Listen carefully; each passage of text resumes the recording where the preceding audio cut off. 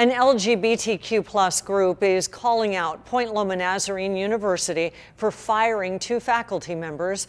ABC 10 News anchor Nia Watson explains why they say the 2 are losing their jobs for rejecting intolerance.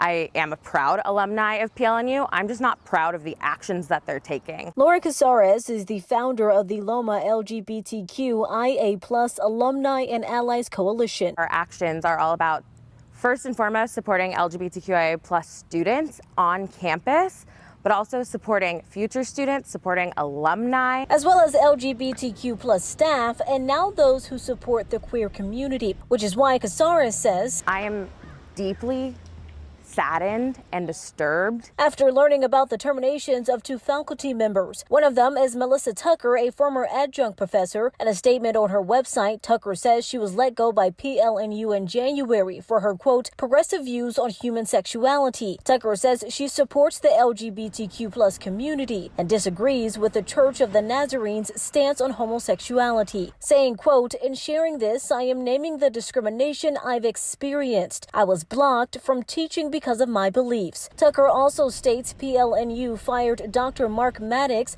for allegedly disagreeing with the university's actions. The PLNU website shows Dr. Maddox is the dean of the School of Theology and Christian Ministry. In a statement to ABC 10 News, the university says the decision to suspend Dr. Maddox's employment was independent of anything related to LGBTQIA+.